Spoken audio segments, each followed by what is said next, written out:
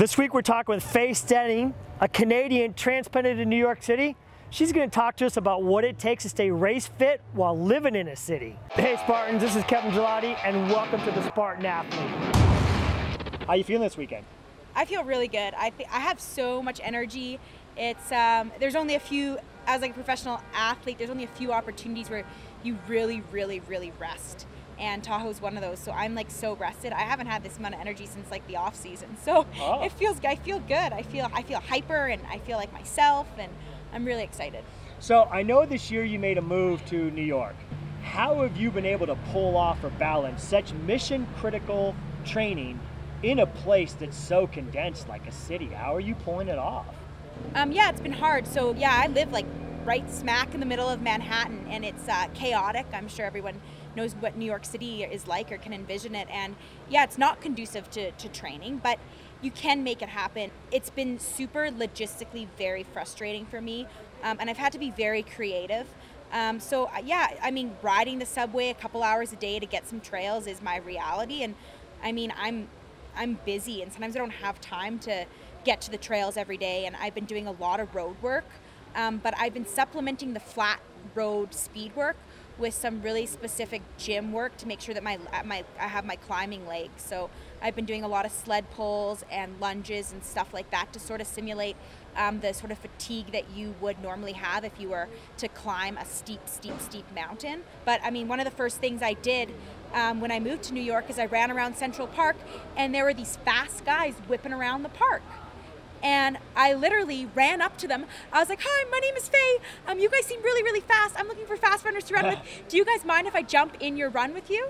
And they're like, they probably thought I was like complete cuckoo, but they're like, "Sure." I'm like, so I just started running with them, and I was like, "Show me who the fast people are. What's the fast teams here? What time do you guys meet? I need to jump in your mile repeats." Like, I really have made myself a really strong support system in New York City.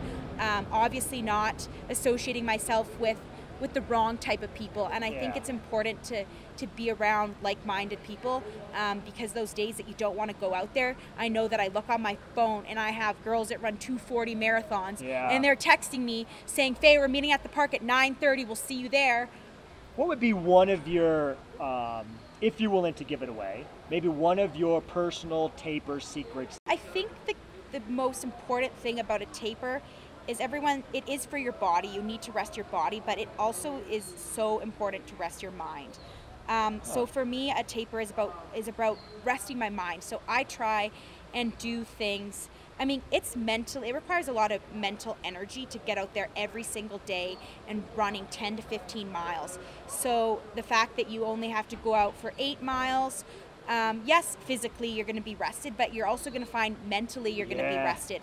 And I always know I'm ready to race when I get to a venue and I'm like ready to hurt. I'm like, I haven't suffered in 10 days or a week, and I'm kind of craving pain. Yeah, it's funny, the analogy I've always used is, I know things are going to feel well when I feel like a spring that's so wound tight that I'm just ready to go.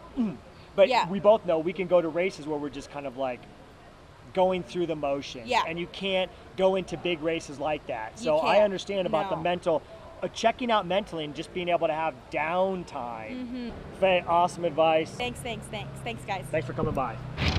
Thanks for listening to the Spartan Athlete, the Friday edition of the Spartan Up podcast.